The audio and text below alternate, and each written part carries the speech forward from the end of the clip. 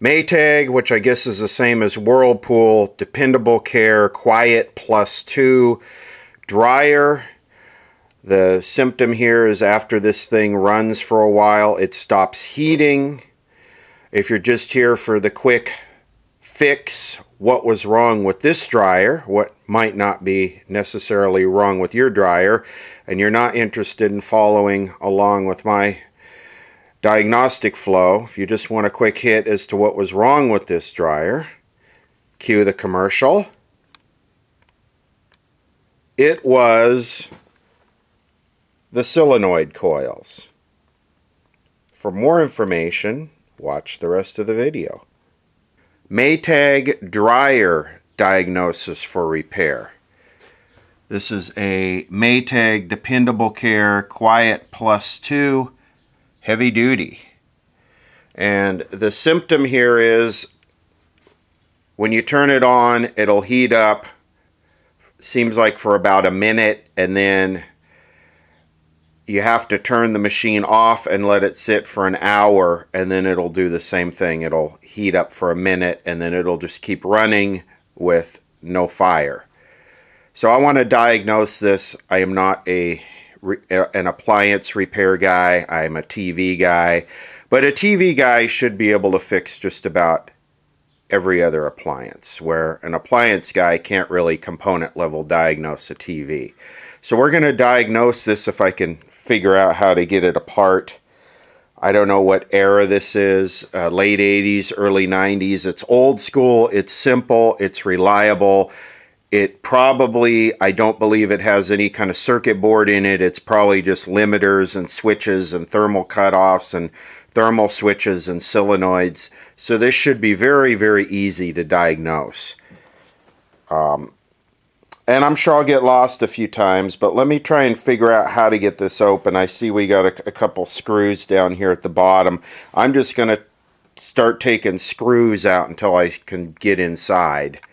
Very easy. There are 2 screws at the bottom down here.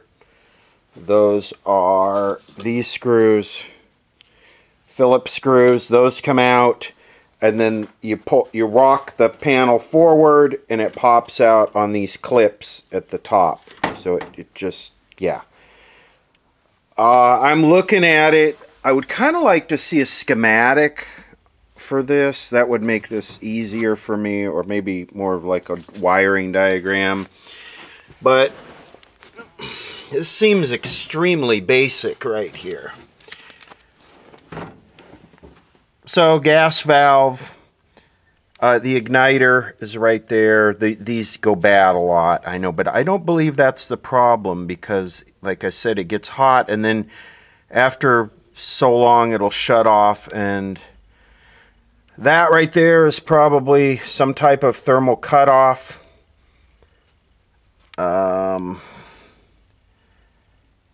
We have this here. I don't know what that is. That might be a thermostat. We have another one down here at the bottom. I'm not sure what that is. This here looks like the moisture sensor, because this thing will start moving the clock when it doesn't detect moisture. There's a couple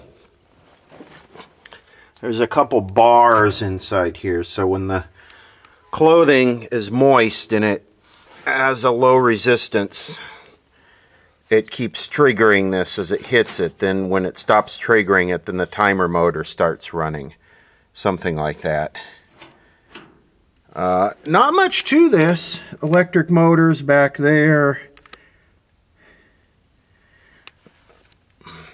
And I will say, when you first start it, you hear a click, like a really loud click, and then you don't hear that after it stops working. So I'm going to grab a meter.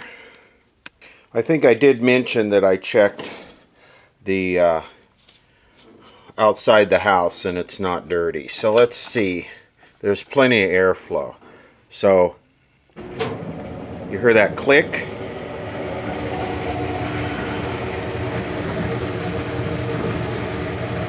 There goes the igniter.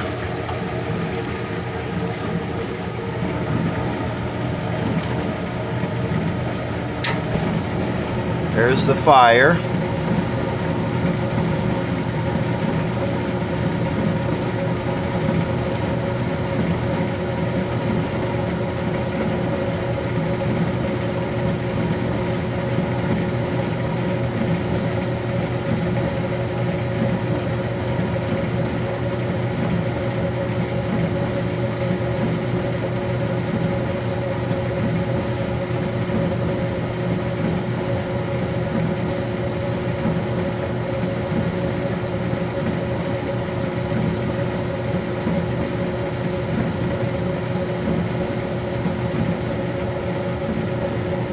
sure feel that heat clear back here. See there, it just cut off.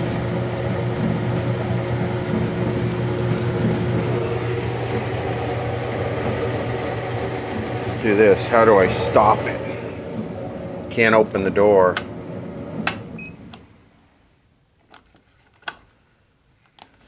Okay, here we go again. And you see, you didn't hear that click that time I started it.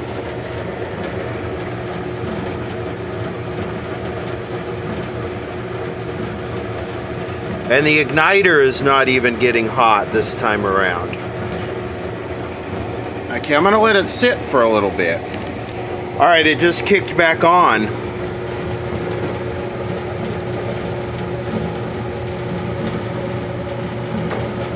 And that's it. So is this a...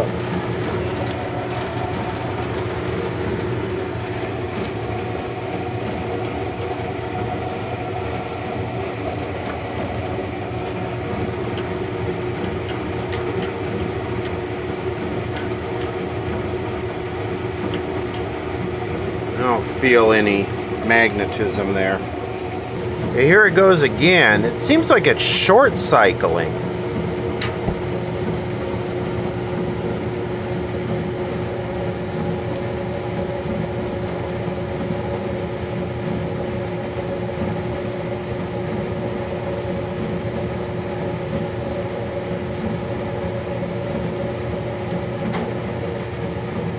So what is cutting off here?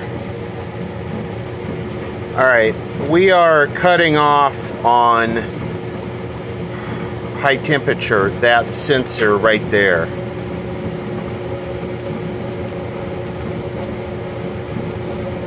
Just watch. So I'm measuring the voltage across that sensor.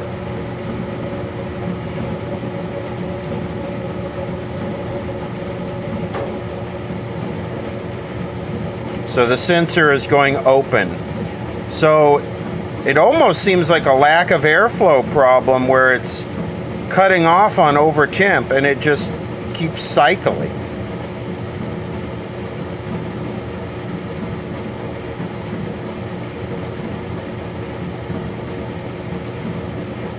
Maybe I need to pull it out and take the hose apart and see if the hose is plugged.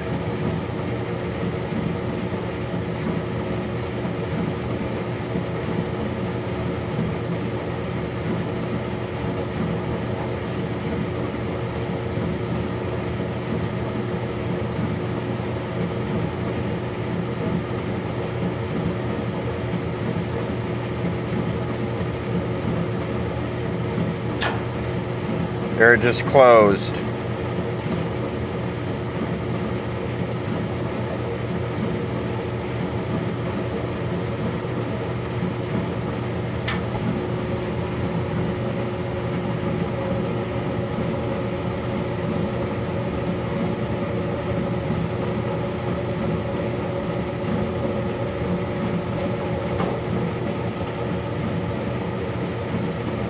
Yep, I'm over temping.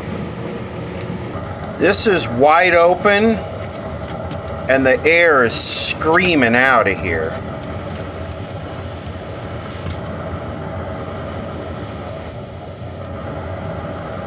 Okay, I told you I was not an appliance service guy. I think I'm being a dunce here.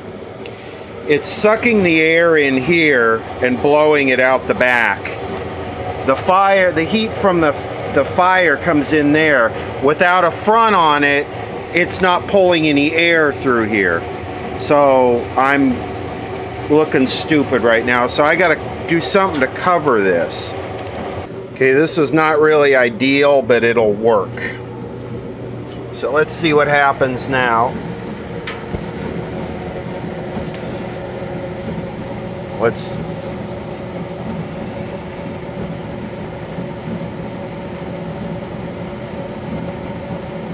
Yeah, now I don't feel the heat back here as much. It's sucking the heat into the unit now. Oops. me make stupid myself look.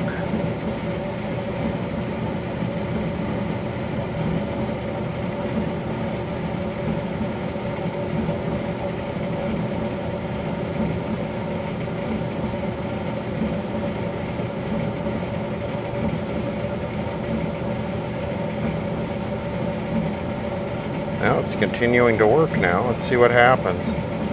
It's what I thought. I thought it would run for like a couple minutes and then stop, a minute or something.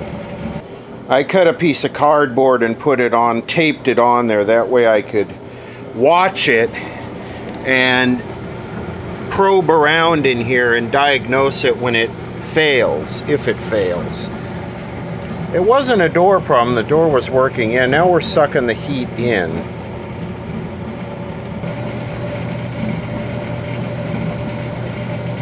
That one definitely has magnetism. That one definitely has, you can feel it vibrating at 60 hertz. Still burning. Okay, it just cut off. And it did not cut off right there. We still have 0 volts there.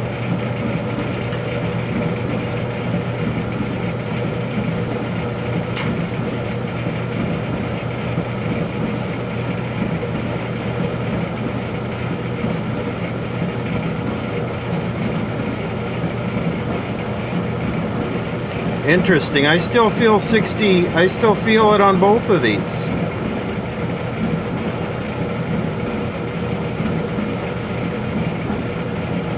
This one much more than this one.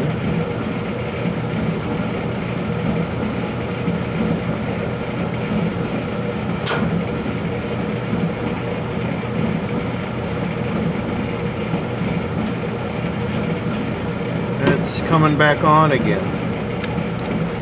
I believe it's cycling on this one right now, which would probably be the thermostat. Let's see what happens here.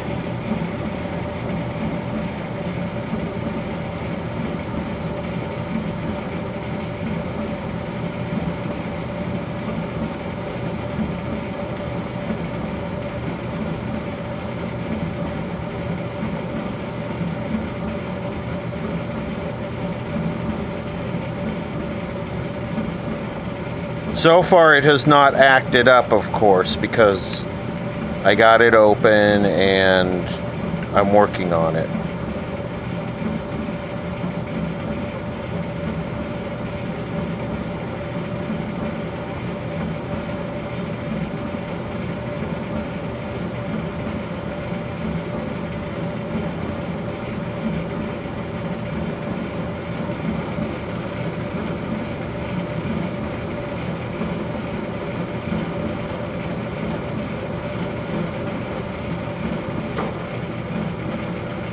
Yep, it's cycling on that one, which I believe it's supposed to do. This is the output tube going outside. So that would be your, that's maintaining the temperature. So I was trying to understand how this thing would regulate the temperature, how you could adjust the temperature if this thing was just cycling on a mechanical thermostat. And I looked at these other wires going into that thing. Those 2 wires right there, because the other 2 are what are cycling. And I noticed I had 91 volts there. Well, actually lower than that. And you have this infinite temperature setting here. So when I move that up, the voltage goes down. When I move it down, the voltage goes up. So what that has to be is that has to be a built-in heater into that thing to assist in varying the temperature at which it cuts off based on the air temperature. So when the voltage is lowest, the heater is, the built-in heater, the thermostat is adding as little heat as possible, so it's relying solely on the heat from the fire, if that makes sense.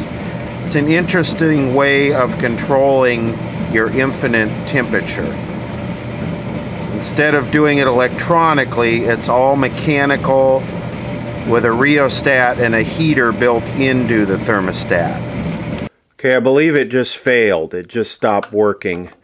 I put it, I saw the igniter come on, but the flame never lit. And you see, you didn't hear that click that time it started.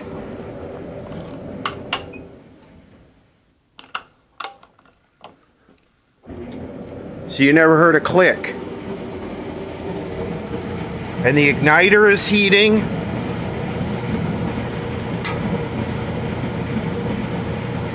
And the igniter goes out, but the fire is not lighting. I don't know, what, 20 minutes into the video it finally started misbehaving? So was it the solenoids? Yep. Now the gas is on.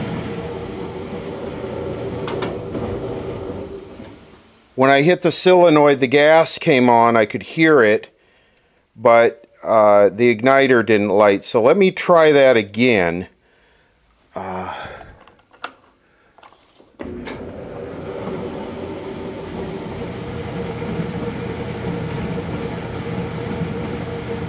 Actually, I hear it spraying gas right now.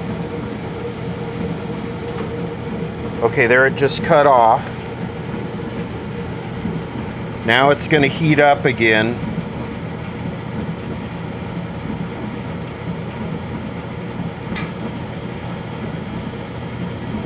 Why didn't it light though? It's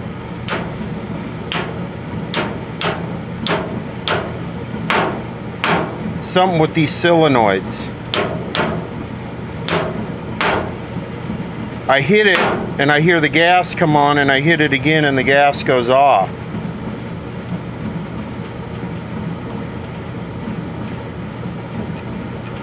Okay, this one has got power.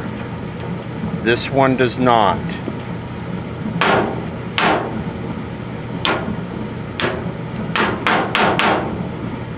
Okay, that.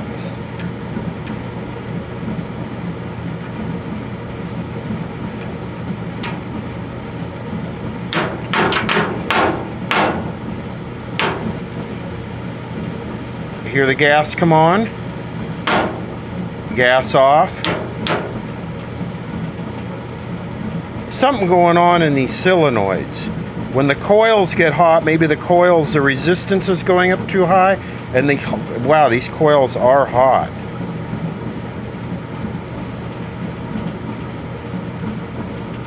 I'm gonna wait until it recycles again.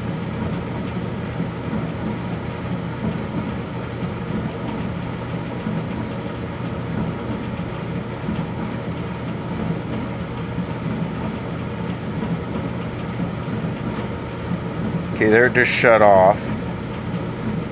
Okay, now it's heating up again.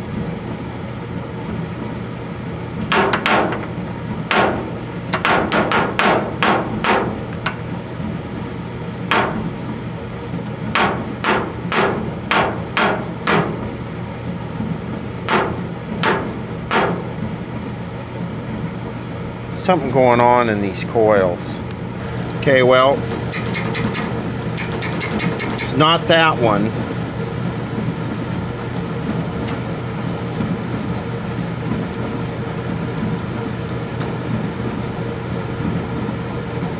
This one, I hear it sparking, but I don't hear it clinking.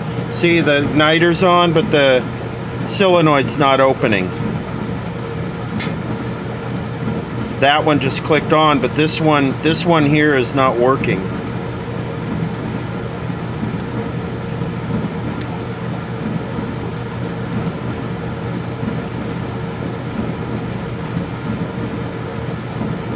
Let's let this cool down. I'm going to ohm it. Let me measure the ohms, and we'll ohm it out.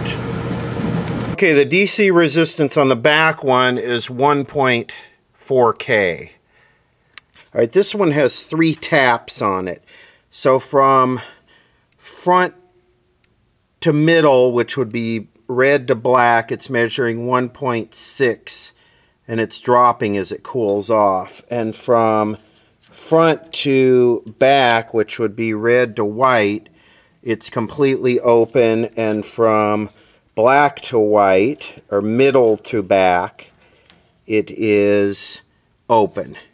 So I'm going to let it cool off, and I'm going to see if this has got two windings on it and the back one wakes up when it cools off. I'm back. The thing has cooled off, and we're measuring 2,000 ohms now from what would be black to white. So let's see what we get from red to white. So obviously that coil is failing and going open when it gets hot. So from red to white we have 500 ohms, 591 ohms. So definitely this coil is the problem. One of the two coils in that coil. So let me do this. Let me turn this back on.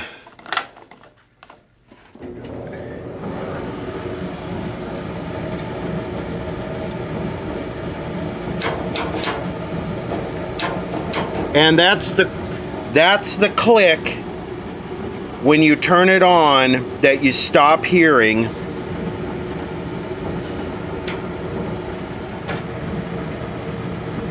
Missed it that time, but it's already gone back open.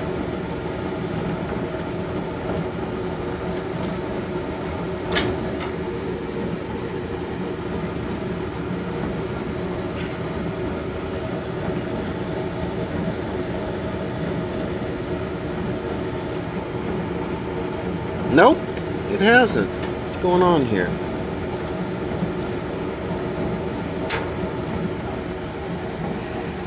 So this is some kind of redundancy thing so that it... Okay, there it goes.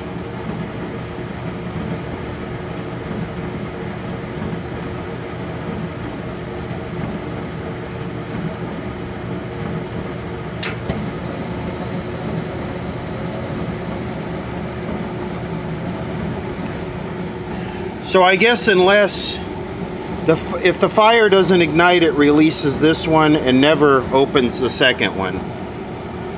Interesting. Anyway, it needs this coil, guaranteed.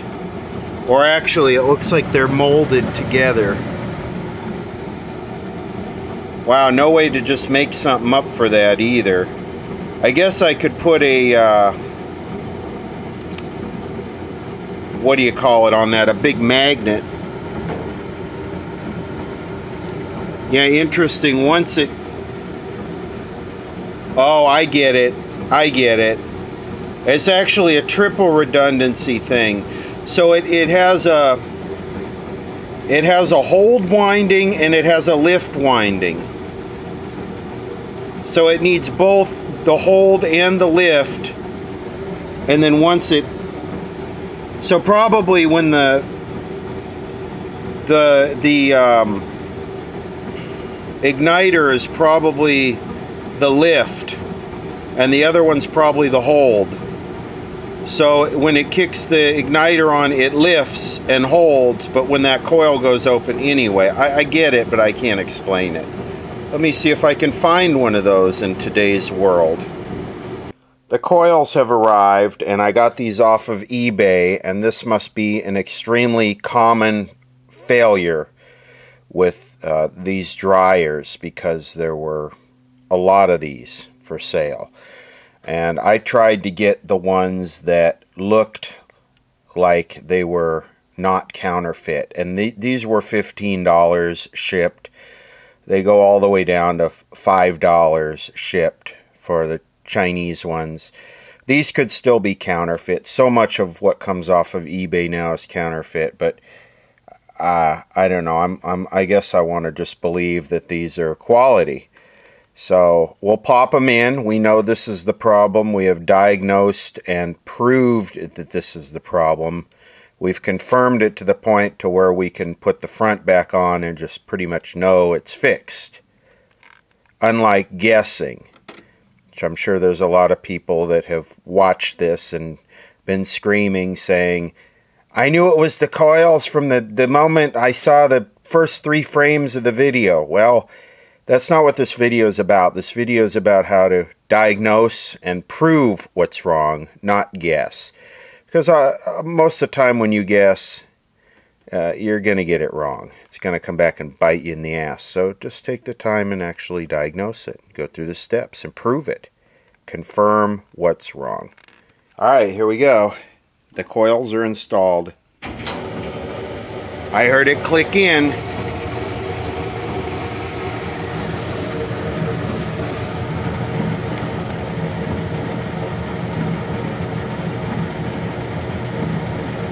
That's the igniter. There's the gas.